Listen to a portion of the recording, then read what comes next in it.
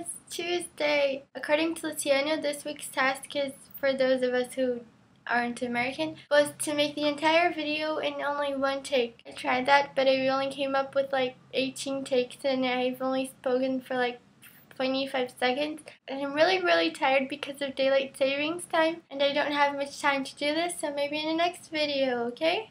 Basically, the topic this week is supposed to be bullying.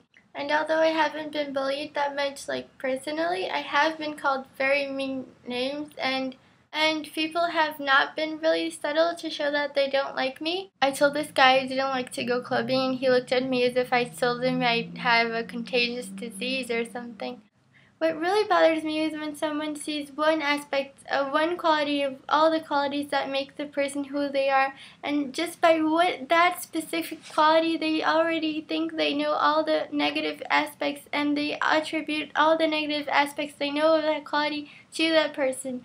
And that is just ignorance. I really find that disgusting. I mean, in school we have this Model UN thing, which is basically we prepare ourselves during one semester for a mock United Nations meeting. Last semester I represented Pakistan and last Saturday it was Afghanistan, and I just spent like the first half of my Saturday yelling at people who think that all Muslims are extremists. And people started getting really mad at me because xenophobia wasn't really the main topic of the meeting. But I noticed from watching other It Gets Better videos other than Richard's, people mention a lot how high school was difficult for them.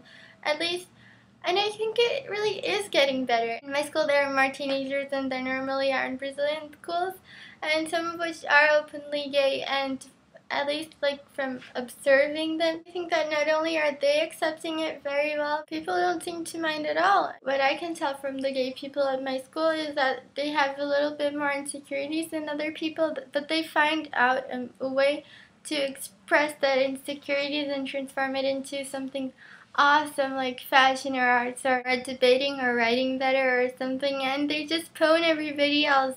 And people really look up to them and admire them and respect them. And from what I'm observing and from what I can hope, I really believe that people are becoming more culturally tolerant and more respectful regarding sexuality and religion and etc. A book called Nick and Nora's Infinite Playlist for Many Reasons is my favorite book. Which movie is, answering Kaio's question, my favorite movie? Not because I think it's a masterpiece or anything, but because of what it's worth to me and the impact it caused on my life.